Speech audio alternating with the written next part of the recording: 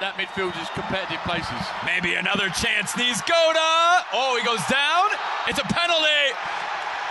Silva taking down Niezgoda from behind.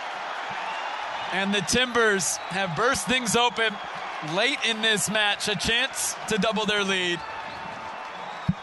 Again, another ball slid down the side.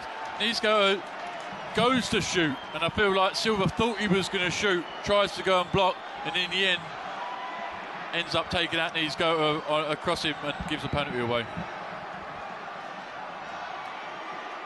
But we've been talking about them balls slid down the side of them back three, slid down the side of them centre halves, always causes you trouble, and you could see Niezgoda on the side going to do it. That was interesting. Tyrone Asprilla had grabbed the ball. He was going to take the penalty. A guy who has taken quite a few in his career, and Niezgoda, once he got up, he came over, he said, no, I earned it, I want it. Asprilla gave it to him, no problem. And it's Jaroslaw Niezgoda from the spot, trying to make it two. And he does. Went down the middle, and the Timbers with 2 goals in 2 minutes take a 2-0 lead. Really good 2 minutes, and this shows that Niezgoda really wants his spot. He's trying to take his chance, trying to really be solid in this team. You can see it.